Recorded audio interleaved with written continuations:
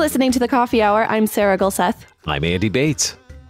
Thanks to Concordia University, Wisconsin for your support of The Coffee Hour. You can find out more about Concordia University, Wisconsin at cuw.edu. Live uncommon. We're talking about one of my favorite things today, and it does have to do with hymnody, so it fits. It is the Easter Vigil service that we get the Saturday night before Easter morning, and it is, I think, my favorite service of the whole year. And we get to talk about that today, dig in a little bit to it, especially if you're not familiar with Easter Vigil. This will be a very fun conversation to learn more about this service and where it fits into our Holy Week services and why it is such a unique service in our church year. Joining us to talk about that today is the Reverend Chris Hull, senior pastor of Zion Lutheran Church in Tomball, Texas, and also Lynea Sander, cantor at Zion Lutheran in Tomball. Thank you so much for joining us today for the Coffee Hour. Thank you for having us. Great to be here. This is going to be an exciting conversation about an exciting service. So first of all, let's get a little background on this service, especially if people are unfamiliar with a vigil or have never even heard of an Easter Vigil in our Lutheran tradition. Where does this service fit into the series of Holy Week services that we're familiar with? So this is for Holy Saturday, which is, of course, the day before Easter Sunday, in the evening. As close to sunset as possible, typically. So it comes from the ancient church would hold vigils where they would just sit up all night and pray and read in the expectation of the coming of Christ. And this vigil very quickly became the most important vigil in the church year. And it goes all the way back to the mid-2nd century. So this was actually how the early Christians celebrated Easter. They didn't have Easter Sunday services. They had the vigil. That was like the highlight. That was the whole shebang, was just vigil. And so they didn't have Maundy Thursday. They didn't have Good Friday. They just had vigil. And they celebrated the whole story in that service. And then in the morning, boom, it's Easter. Celebrate the sacrament. It's fun times. So they held this vigil, keeping watch, for the coming of Christ all night, and it would end just before dawn with the sacrament, because the ancient tradition is that Christ rose during the night because, the women get there at daybreak and he's already risen. So it didn't go all the way to sunrise. By the late 4th century, the Christians began separating out the celebration over the course of the week. So they would have celebrate the institution of the Lord's Supper on Maundy Thursday, and then the death on Good Friday, and then the vigil would be the culmination of the week and the official celebration of Easter. In the 7th century, the Roman Church introduced the Easter Sunday service, and it sort of took over as the main Easter service, and vigil subsequently declined after that.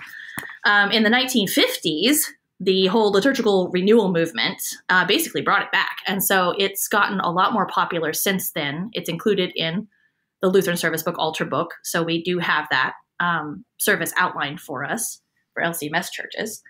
And that's basically how it got started. Wow. I know. And I love Easter Vigil, and I thought I knew quite a bit about it, but apparently the more you learn, the more you realize you have more questions about it.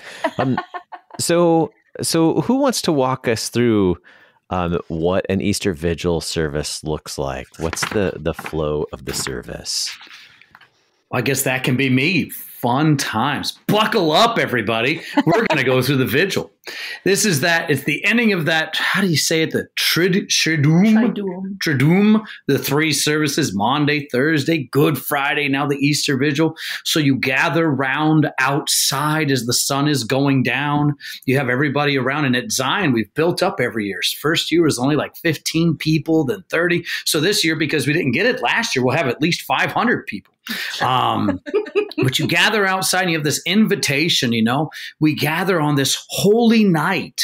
So it has kind of like that Christmas Eve feel as well. And you gather around this fire outside, and there you have the pastors are vested in black. They have the black chasuble, the black stoles, and you have the bonfire there and the paschal candle. And the celebrant then traces the paschal candle, the cross, the Alpha and the Omega, the year, the nails and everything. And you have the paschal candle is then lit. And from there, you light everybody else's candle off of that candle. and you process into a dark nave. You don't process into a lit area, but a dark one. You sing the Lux Christi, light of Christ. And it's always good to have a guy. I mean, it's good. I mean, you don't have to be able to, but it's good if your pastor can carry a tune in a bucket for Easter Vigil. It's a good thing. And at Zion, we're blessed with at least one of us has that. Oh, I know, I'm good. Thank you. I was fishing. Thank you. But both of us, and you have this chanting the light of Christ as everybody processes into the nave and up into the sanctuary. And then you go through this beautiful liturgy of the exsultet and the proper preface. And it's beautiful tones. And then you get into this awesome, and then everyone extinguishes their candles except for that one kid, usually a pastor's kid that doesn't want to listen. It's like, I'm going to burn this place down. Okay, let's make sure the insurance is good first.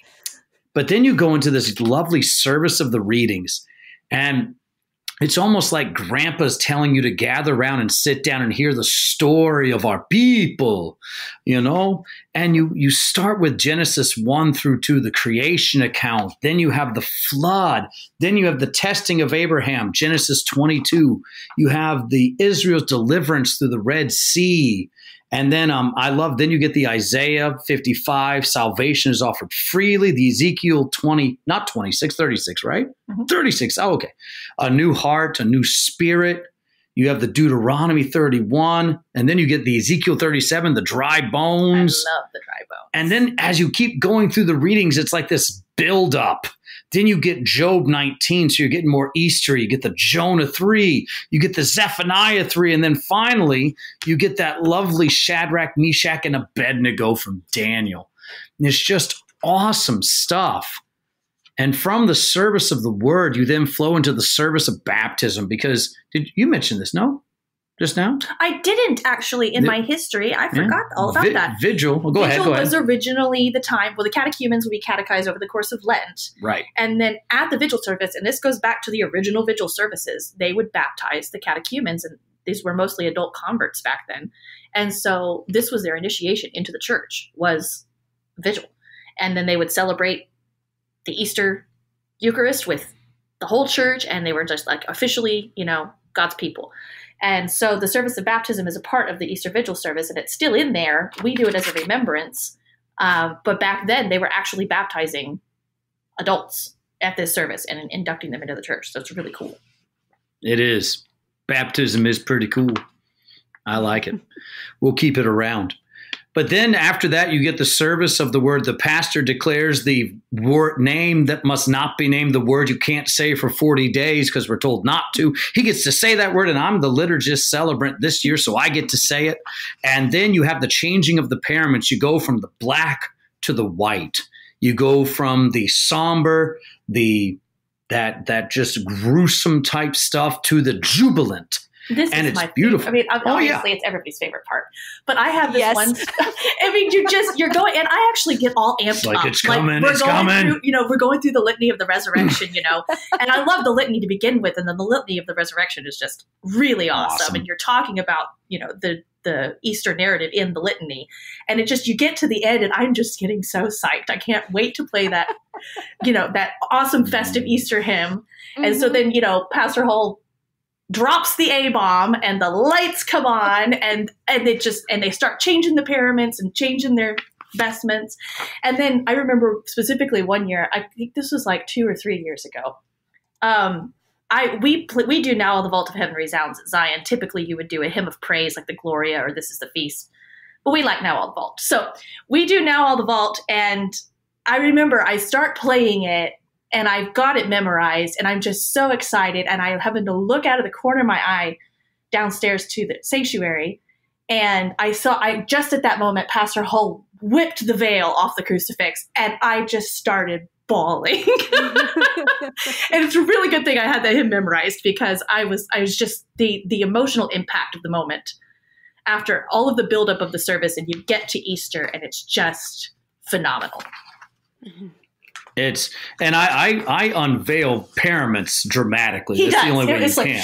Some pastors, it's a very somber occasion. Me, no. That's why they don't put a veil on the big cross. They're afraid I'll probably rip it down. But then from there, you have the sermon, and it's that Easter morning sermon. You have that Mark 16. Yeah, that's right. Mark 16 is the text. That's what, good. I remember some things.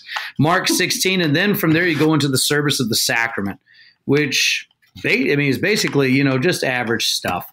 But then you close with, of course, what I would say the second best Easter hymn, Christ Jesus lay in death strong bands here. Yeah. I would say Gerhard's is the best one. Awake my heart with gladness.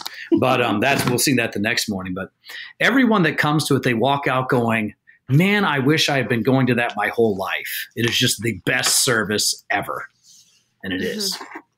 It is. I would agree with all of that. The service is just, it is so full of all of these things. It's like the entire church year kind of just like jam packed into this 2.5 hour, 3 hour service. How long is your service typically? Depends on who chants and who reads. When I chant and read, it's usually about 45 minutes. No, I'm kidding. It's about an hour and a half. Yeah. But when Pastor Daniels, he's a little more pious than I am. So we're here for a good 2.5 hours then. So not quite that long. No, but a little long. But usually an hour and a half to 2 hours. Yeah. Mm-hmm. All of the readings and all of the hymns and the music. And we have a lot more to talk about Easter Vigil, but we're going to take a quick break before I ask you another question. Otherwise, we won't get a break. So we need to take a quick break. We're talking with the Reverend Chris Hall and Lynea Sander from Zion Lutheran Church in Tomball, Texas, about Easter Vigil, and we'll have more in just a minute. You're listening to The Coffee Hour. I'm Sarah Gulseth. I'm Andy Bates.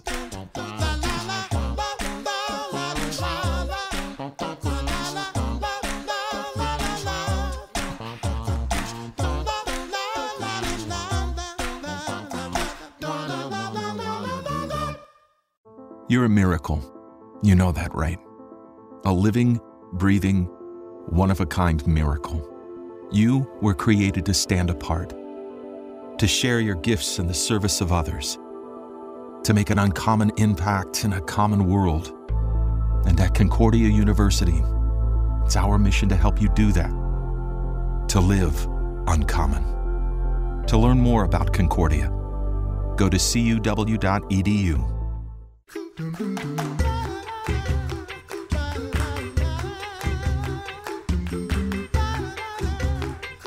You're listening to The Coffee Hour. I'm Sarah Gulseth. I'm Andy Bates. We're talking about the Easter Vigil and having maybe a little bit too much fun with it, but it is Easter Vigil, so I'm not sure that there is a limit on how awesome this conversation is. We're talking with the Reverend Chris Hall and Lynea Sander from Zion Lutheran Church in Tomball, Texas, about the flow of this service and how it is so different from all of the rest of our services during the church year. So who wants to tell us what makes this service so unique? And we've talked through the parts of the service, but why is this service so different and so unique from the rest of the services that we experience during the church year? I mean, it summarizes everything. You said that right before the break. You have this whole church year condensed into one night. But what I love about it is it's the whole spectrum of what you're experiencing. I know we as Lutherans, we hate talking about feelings because we're all German. I'm not German, but everyone else is. And they get all like, I'm stoic. No, you're not. I've seen you at the Wendy's and the Chick-fil-A when they include an extra fry. You get excited sometimes, but the reality is with the vigil, you go from death to life. It's literally this death and resurrection in an entire, and I know we get that in Sunday morning, but here the liturgy just unfolds it for you. I mean, the sermon is great. It's needed, but you almost don't even have to have one. I mean, Pastor Ho said he hates sermons. No, I don't. I love sermons. But the reality is with this, it's hard to preach this service. I tell Pastor Daniels that I'm glad he's preaching because this is a hard one to live up to. You have these beautiful narratives of Scripture. You have the liturgy. You have the lights. But what I love about it is kind of like what Lynea mentioned as we started, is you have this vigil of waiting for Christ, and then he shows up. Not only does he show up in the words we're saying, he's there bodily in the sacrament. He's there in the hymnody. He's there in all of this. And it's just wonderful. That's at least how I see it, as a little different. It's like a Sunday morning on steroids. It's just wonderful, except without the rage and all that. Well, there's rage, I guess, Like a righteous, holy, joyful rage. Joyful rage. Lynea, is there anything musically about this service or anything that you really love to get to sing or play at Easter Vigil?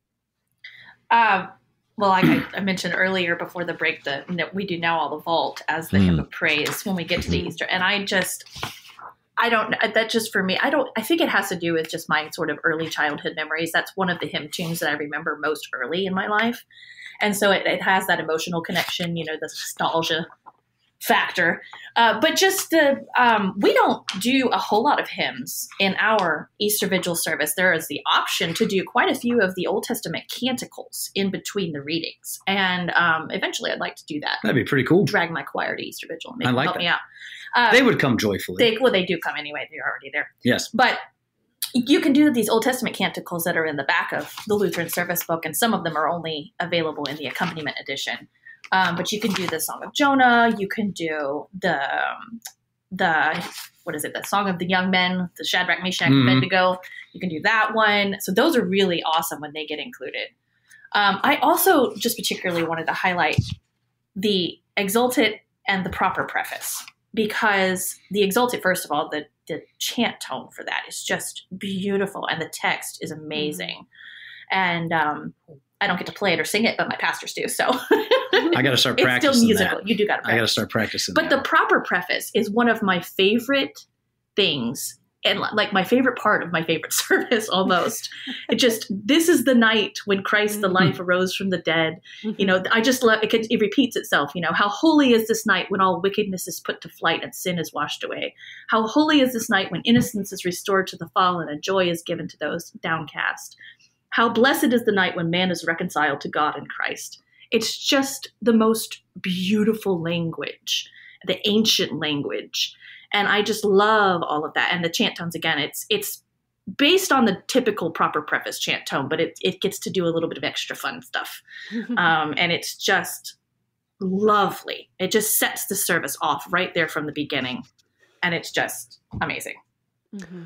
Pastor, you mentioned that the number of people attending at Zion, attending the annual Easter Vigil, is constantly increasing. What about the spectrum of ages? How is the whole family engaged? How are, thinking particularly of youngins, how are they engaged in how do they see the vigil? Well, what we do is we send them to children's church first. So they're actually not, I'm kidding. I'm joking. That was a shock. No. They love the Why candles. It's awesome. They're like, we can't have this guy on. We have to edit him. You don't know what he's going to say. But no, this is the reality. This is children's church. That's why I love that text with Jesus. He takes the little child and puts him in the midst of the disciples and says, here you go, the one who can't even talk yet. This is what you need to be like. And what did Luther call the child? Herr Doktor. You are the doctor of liberation, dear child. I should listen to you. And it's amazing at Zion. We have 3 services a week, usually, well, all the time, Sunday, then Wednesday, then Saturday. And some of the services, the children outnumber the adults, which is awesome. You'll have like 39, 45 people, and out of that, about 30 of them are children. And it's amazing. And when you look at the vigil, what I love about it is it touches every single sense. One thing we didn't mention, we also do at Zion, is this is one of the main days you use incense as well. You actually, now I don't have, when I'm the liturgist celebrant, we don't have them sense the celebrant because I don't trust my associate pastor to do it properly and not hit me in the face with it. But you can do it beforehand. So when you walk in, you have that smell. The church smell. The frankincense. You have that smell. Then you have the sight. You have the vestments, the paraments, the lights. You have the sound, the Lux Christi. You have the, taste. Well, as with the sacrament, you get the taste. And sometimes if the incense is powerful enough, it does leave a little taste in the mouth. But the reality is we have the whole spectrum. We have little babies. We have people. I know one of our members, her name's Donna Limmer. She's excited for it this year. She's jacked. She's pumped. We have people in their 60s. We have people in their 20s. We have little bitty babies that are 2 months old. And they all participate and rejoice in it. And it's so fun. It's just great. I was going to mention it before you asked this question. The joy of bringing your kids to a 2-hour-long service. I mean, think about it. I took my sons to see Avengers Endgame, which is like a 3-hour movie. And they're cool because Tony Stark's, hopefully I'm not ruining it for anybody, but you're waiting for the snap and, he beat Thanos. And that's kind of like the hallelujah. Oh, no, I said it. It's okay. Guess what? You can even go eat butter later if you want. But the reality is you say it, and that's the snap. It's here. Yeah, that's what Jesus. It's done. I was talking to my kids about Holy Week, and we were discussing what was going to go on each day. And I said, and then we get to do vigil. And my son was like, and we get to say the A-bomb. So it's great. So you bring your kids to it. I'd say all the time, heaven's going to be filled with children singing and praying. This past Sunday, my daughter was responding to my sermon as I preached. That's what you're going to get at the vigil. You're going to have children singing the stuff and rejoicing. Like the hymn we sing to begin the service of baptism is God's own child, I gladly say it. Mm-hmm. And we sing that hymn at every baptism here at Zion. So there's not many kids here that don't have that hymn memorized. Mm-hmm. That's their hymn. They love belting it out. And it's just fantastic. Yeah. Yeah, it is quite possibly the one service of the year that is this full immersion experience of you get all of those senses. You have the incense, you have fire at the beginning. Like, what other service do you get to have a bonfire at the beginning? You have all of the hymns, and you get the baptism and the stories, and Lynea, I think you're right that moment when everything changes from darkness into light is probably everyone's favorite. I know it's my favorite part of the whole service. It gives me chills every year because it's a very visceral understanding of what we're actually doing during Holy Week, and when we come from Holy Week into Easter. It's amazing. And I want to ask you this question because this is some pushback that I've heard from other people. Does this celebrating Easter Vigil on Saturday night take away from what most people come to love Easter morning, of that joyous expression of Easter morning? Does it take away at all when you get to do it Saturday night a little early? Of course it does. I mean, Easter doesn't matter anymore. It's terrible. I don't want to show up. No, it's like if you asked me, Pastor Hull, and I said, well, yes. Does it make you love your wife less when you give her a kiss goodnight and see her go to bed, and then the next morning wake up and see her again? Well, yeah, I think she's ugly and detestable in the morning. No, of course not. That's ridiculous. That's silly. And anyone says that's like, oh, you silly goose. There's never enough resurrection. There's never enough Jesus. There's never enough joy. There's always more to have. So we leave Saturday night. We go home. We do our devotion. We go to bed. We wake up bright and early the next morning and say, guess what? We get to go to church and hear it again. We're not going to hell when we die. We're going to heaven, and Jesus already went there and made our bed for us. It's awesome. And it's a reality of how we've lost this liturgical life. It's not just an hour on Sunday morning. It sets my entire existence. It sets everything about me as my liturgical life. And as we get closer to that, back to that, we then see it. The further away I am from it, the darker my existence is. I get frustrated. We avoid talking this way, but this is the reality, is when we have more of it, we are blessed in this life, blessed in a way that is heavenly, not necessarily like a prosperity gospel-y way, but blessed in a way that we bear our crosses knowing there is joy beyond all comprehension waiting for us. And it's awesome stuff. Yeah, just as from a cantor's perspective, I actually think it enhanced my joy on Easter Sunday just from the aspect of the work of it. We already said the word and did the thing and got the sacrament on Saturday night. And so I go into Sunday morning and I'm just raring to go. I'm ready. I'm less nervous. I'm less keyed up. We've already had a foretaste. And then Sunday morning, of course, is all the bells and whistles and the brass and the other instruments and the choir and the whole 9 yards. So, it only increased my joy over the years. Mm-hmm. With just about a minute left, Pastor Hull, anything else you'd like to add about Easter Vigil as we prepare? Maybe what we could do to prepare for Easter Vigil? I would say one of the best things to do to prepare for it is, one, go to the Maundy Thursday, go to the Good Friday, and rejoice in it. It's when Christ bids us come to him. He's not bidding us come to him to be burdened more. He's bidding us come to him to be relieved. So we go to those services. Today, tomorrow, and Wednesday, meditate on those things Christ is doing during Holy Week.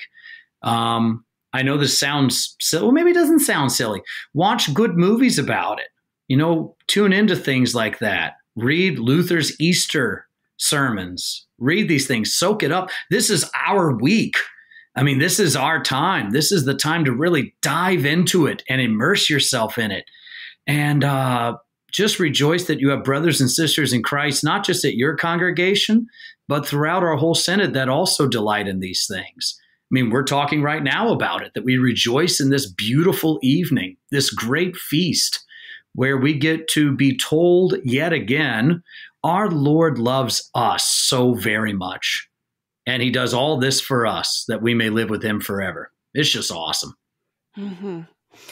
Yes, I'm so excited for Easter Vigil, the best service of the whole year. Thank you so much for joining us today to talk us through the service and all of the great parts of this service and what makes it such a great thing to experience. Hopefully, a lot of our listeners will be able to go this year after not being able to attend the services in person at all last year. This year is the year to go to one or find one online. I know several churches will be streaming these online. So even if you're not quite ready to sit through a service for 2 hours, there are plenty of churches who will be streaming this online. So you can at least watch it and get a taste of what this service is. Pastor Chris Hall and Lynea Sander from Zion Lutheran Church in Tomball, Texas. Thank you so much for joining us today on the Coffee Hour. Thank you. It was fun times. I'm Sarah Gulseth. I'm Andy Bates. The Coffee Hour with Andy and Sarah is a production of KFUO. To support the Coffee Hour and KFUO Radio, visit KFUO.org. You can also text KFUO to 41444 or send an email to gifts@KFUO.org. And you can call us at 800-844-0524. KFUO. Christ for you, anytime, anywhere.